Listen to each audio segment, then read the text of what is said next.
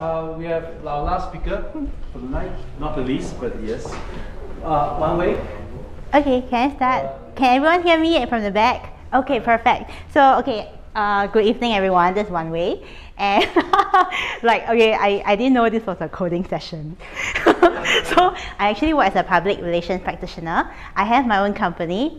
We work in a blockchain media, which is why I wanted to come here and present. So the last time we have this sharing session, my colleague over there, Wing, she actually presented. So I told her that I also want to present. Yeah, that's why I'm here today lah. Okay,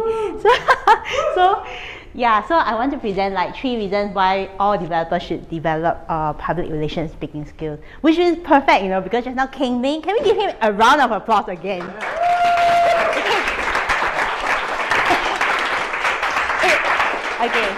It really takes courage, I feel, for a developer to really go and push himself out of the comfort zone to go and talk and share in conferences, in spirit of sharing and thought leadership. I think it takes courage. So okay, how many of you know that Michael is getting married tomorrow? Can we give Michael a big round of applause?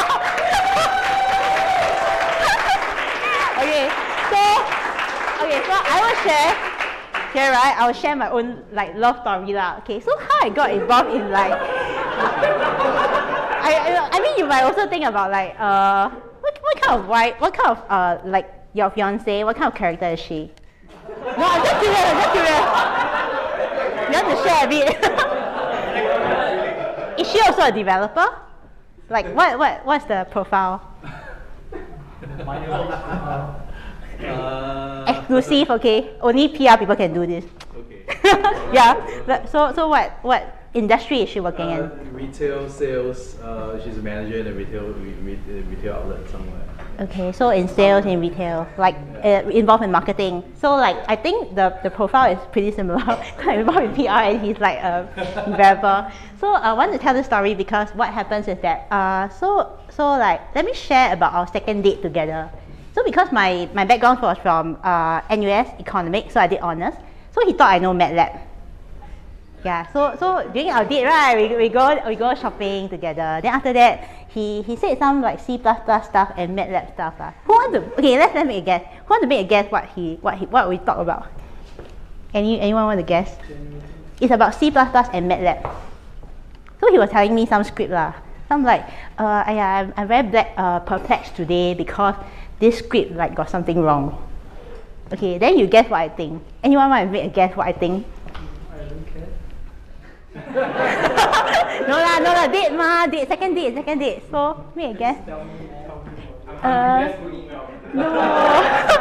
No. In fact, I was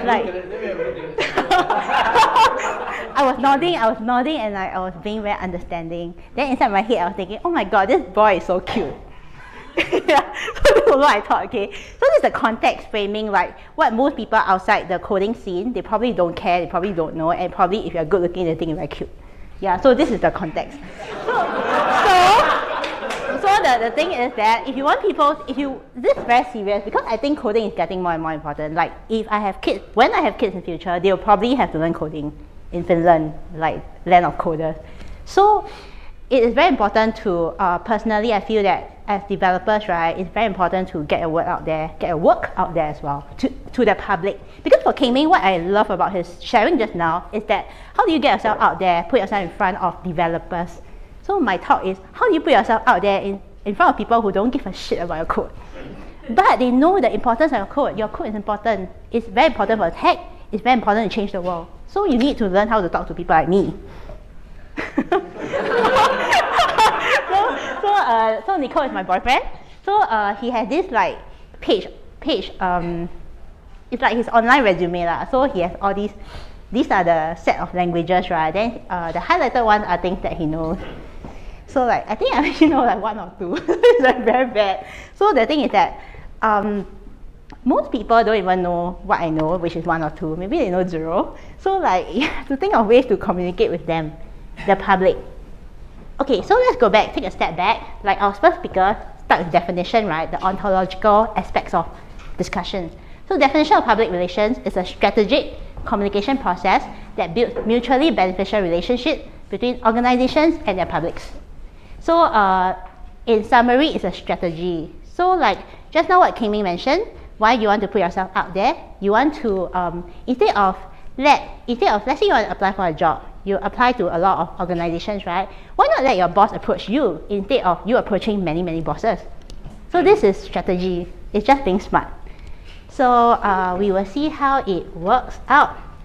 So the reason one is influence. I guess like seated down here, everyone's developer, everyone is very passionate about their code.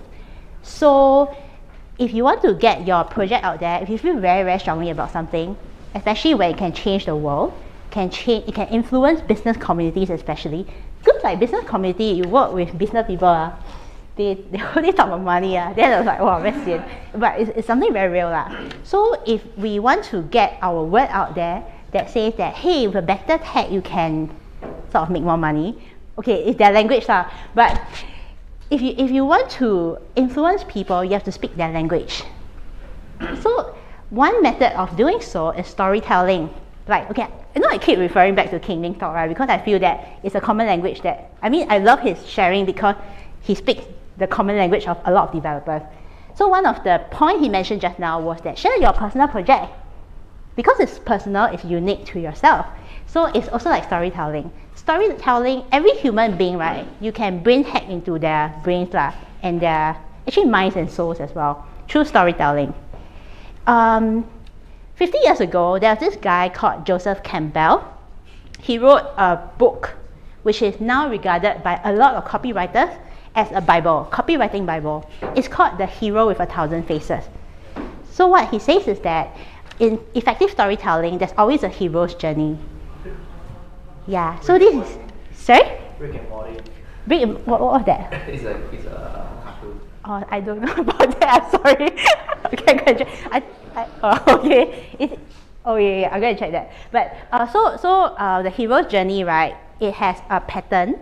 So there are like 10 stages to the hero's journey. You can skip some of the stages, but generally, just remember that your audience like to be hero. Your audience like to help you. So if you can frame your story in that aspect, then people will remember your story, people will want to help you, and people will approach you.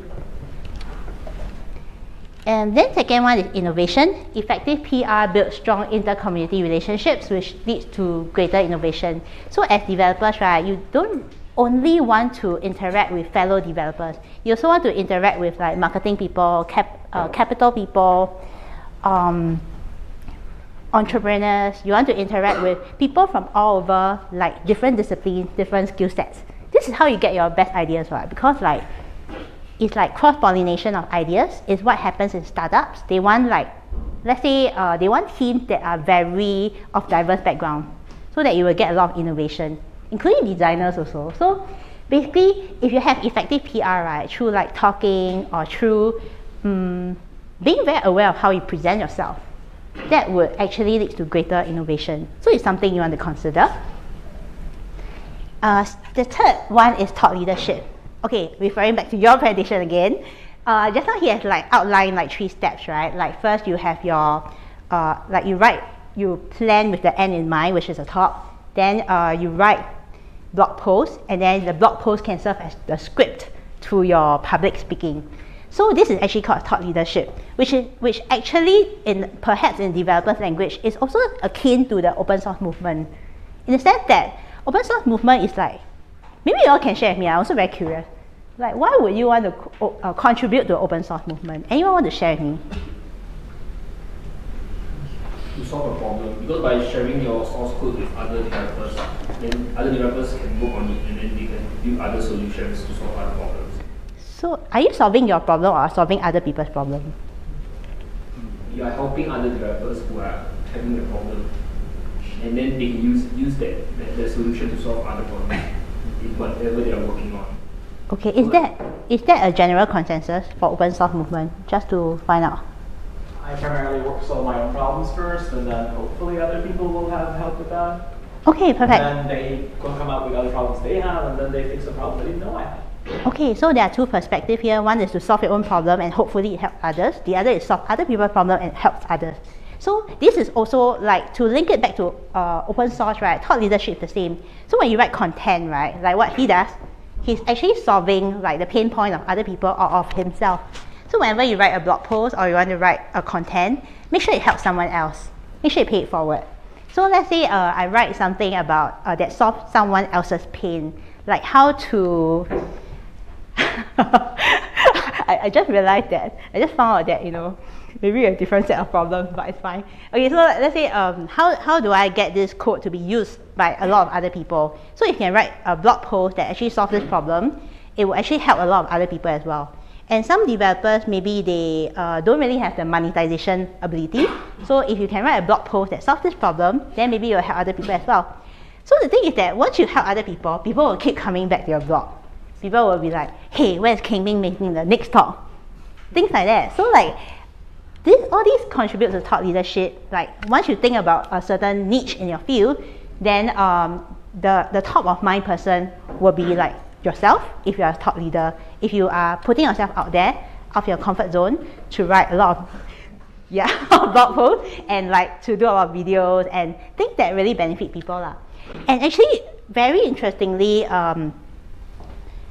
like nowadays YouTube, from the SEO perspective, YouTube, if you do a lot of YouTube videos, right, it actually will help your ranking a lot, because like YouTube and Google, then people Google certain keywords and then like YouTube top search come out. So thought leadership is something that developers can consider, and my personal wish is that okay, sometimes you want to write very niche technical topics, right? Yeah, go ahead and do it. But sometimes write things for the public who don't know code at all, like myself. Because like sometimes speaking from a personal perspective from the blockchain industry, right, I really like a lot of things I really don't know. Like initially when I started, I didn't even know what was GitHub. It was so bad. Then I started to like go to technical conferences, tech conferences, IT conferences, fintech conference. Then I went to ask them a lot of like stupid questions. And then like people were very patient with me. And I think the one trait about developers that I really appreciate is that they tend to be very patient and very kind. So they explain everything to me. So I'm also learning. And yeah, hopefully like maybe next year I can make a development talk. Yeah, coding. I go and learn coding. So like, because my boyfriend is like, very sick of me not knowing code. So like, he's teaching me also like, yeah. So this is, yeah. But meanwhile, like you're experts, right? Go and make some talk about to the public. That'll be good. Okay, thank you. Any questions? Right.